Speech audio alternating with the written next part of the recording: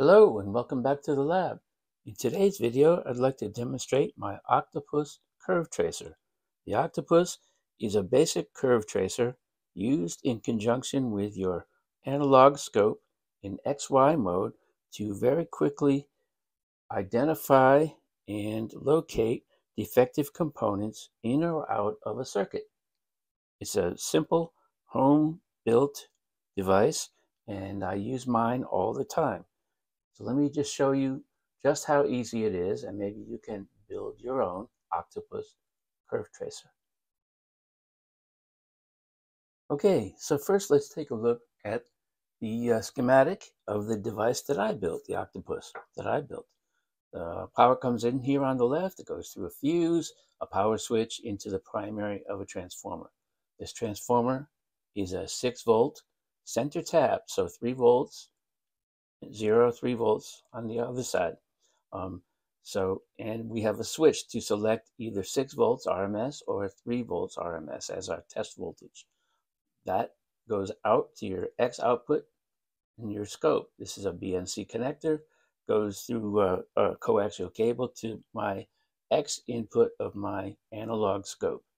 The Y input of my analog scope goes through another BNC connector, goes to the 0 volt end of the transformer, and of course they are grounded. The shield is grounded on those as well. We have a 1K resistor going to ground, and what that is a current sensing resistor, so that we have 1 volt across it for each milliamp of current flowing through it. So this basically gives you a 1 volt per milliamp displayed on your Y output. So the test probes that go to your device under test, when you're connecting across a component, you can measure the voltage across that component, across from here to here, through your X output to your scope, and the current that flows through your device under test will be displayed on your Y output of your scope. So that's the curve tracer that I built. Let's take a look at the actual device, open it up, and take a look at what's inside. Okay, so here's the device that I built, the Octopus that I built. First, you want to make sure it's unplugged, right? You don't want to get zapped. Safety first, right? So I built mine in an aluminum box. We have BNC output jacks that connect to my analog scope. We have banana terminals for my 2 test probes, one red and one black. Here is the 3 volt or 6 volt RMS selector switch. On the back, we have a power switch. It's not really necessary to use a power switch, but I added one just because I thought that maybe I would need it, and I had the switch available. I built this entire unit from parts I had on hand, so I didn't really have to spend any money to make this one. And on the inside,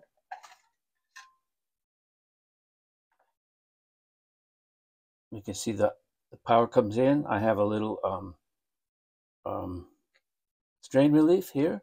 Power comes in, passes through a fuse in the fuse holder, goes to the power switch, into the primary of my transformer. The secondary output of the secondary of the transformer goes to the selection switch to select between 3 volts and 6 volts. One end of the transformer goes to my Y output. One end of the transformer goes to my X output. The probes are connected here through my banana jacks, and there, if you look closely, is the 1K resistor. It actually goes from the Y output to ground, so my Y output actually displays current that passes through the device through my test probes. Okay, so this is how I have the Octopus hooked up to my analog scope.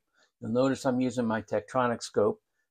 There's 2 reasons. One, because it's a low bandwidth scope, and I'm only using a 60 hertz signal here, of course, and so I don't need a high bandwidth scope.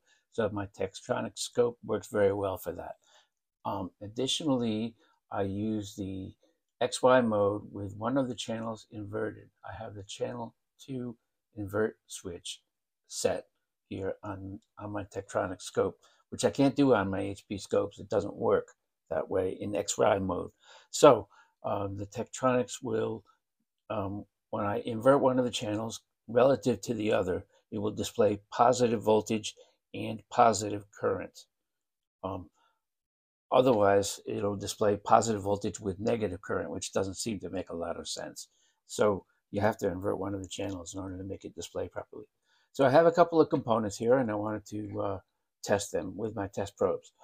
So we have, first of all, we have with an open circuit, we have a horizontal line because no current is flowing, right?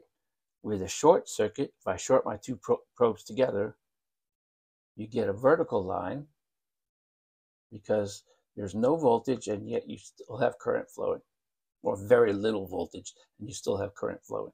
So that would be a vertical line, indicates a short circuit.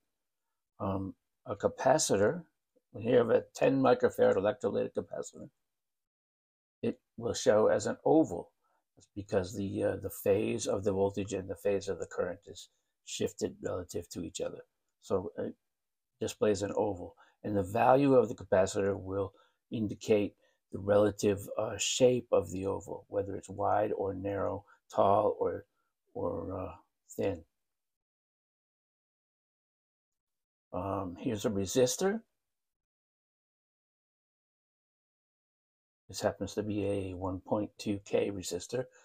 So it shows a linear change in voltage with a linear change in current. All right, so that's a resistor. It shows a diagonal line. And I have a Zener diode here, which I showed at the opening to the video. And we'll take a look at that. Now it's upside down. Let's flip it around.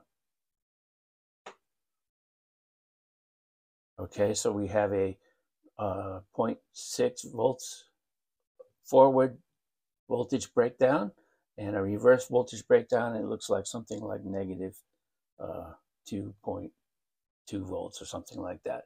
That's my Zener diode. That's what a Zener diode would look like. So there's the Octopus curve tracer. You can use this to diagnose components in a circuit as long as it's not energized. So turn it off, unplug it, make sure there's no batteries in the unit when you're checking it, and you can see combinations of different semiconductor junctions with resistors and associated capacitors. You can see all those things with the probes in the circuit. You don't have to desolder the components from the circuit. So that's the very simple Octopus curve tracer. Maybe you can build one yourself. Thanks for watching. Please like and subscribe and hit the bell notification icon to know when I release my next video. Thanks again.